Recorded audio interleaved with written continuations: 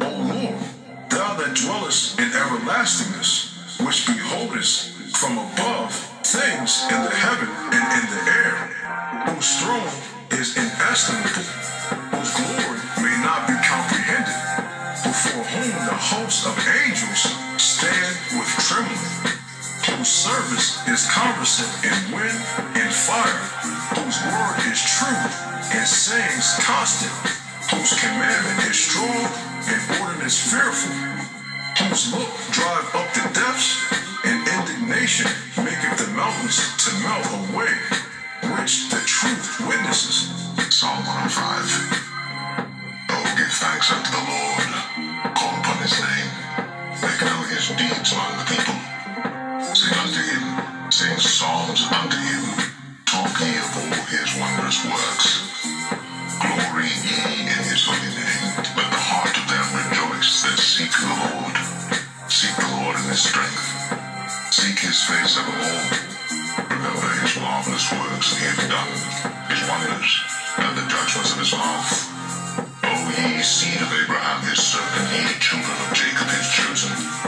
He is the Lord our God, his judgments are in all the earth. He hath remembered his covenant forever, the word which he commanded to 1,000 generations, which covenant he made with Abraham and his oath unto Isaac, and confirmed the same unto Jacob for a law, and to Israel for an everlasting covenant, saying, Unto thee will I give the land of Canaan, the lot of your inheritance. And they were but a few men in number, yea, very few, and strangers in it. And they went from one nation to another, from one kingdom to another people. He suffered no man to do them wrong, yea, he reproved the kings for their sakes, saying, Touch not mine anointed, and do my prophets no harm.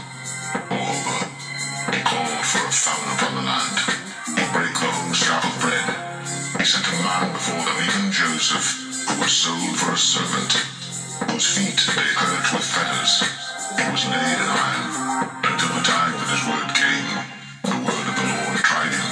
The king sent and loosed him, even the ruler of the people, and let him go free. He made him lord of his house, and ruler of all his substance, to bind his princes at his pleasure, and teach his senators wisdom. Israel also came into Egypt, and Jacob sojourned in the land of Ham, and he increased his people greatly, and made them stronger than their enemies. He turned their heart to hate his people, to deal subtly with his servants. He sent Moses his servant, and Aaron whom he had chosen. They showed his signs among them and wonders in the land of Ham.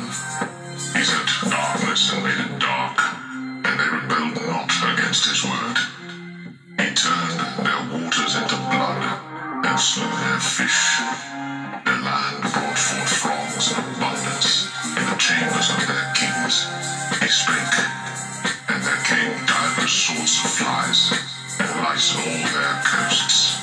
He gave them hail for rain and flaming fire in their land. He smote their vines also and their fig trees, and brake the trees of their coasts. He spake, and the locusts came, and caterpillars, and that without number, and did eat up all the herbs in their land, and devoured the fruit of their ground. He smote also all the firstborn in their land, and the chief of all their strength. He brought them forth also with silver and gold, and there was not one feeble person among their tribes. Egypt was glad when they departed, but the fear of them fell upon them. He spread a cloud for a covering, and fire to give light in the night. The people asked, and he brought quails and satisfied them with the bread of heaven. He opened the rock, and the waters gushed out. They ran in the dry places like a river. For he remembered his holy promise, and Abraham his servant. And he brought forth his people with joy, and his chosen with gladness, and gave them the lands of the heathen. And they inherited the labor of the people, that they might observe his statutes, and keep his laws. Praise ye the Lord.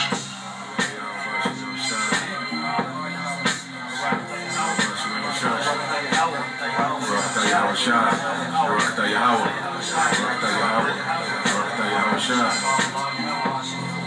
Thou shalt be visited of the Lord of hosts with thunder, and with earthquake, and great noise, with storm and tempest.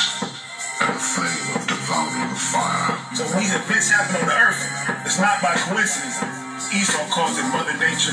Things are just happening. Look, these things are happening because the Heavenly Father is giving an order to the angels to judge the earth. Okay, send a tornado over here and kill this many people. Order that was created from the beginning has to be reestablished in the earth.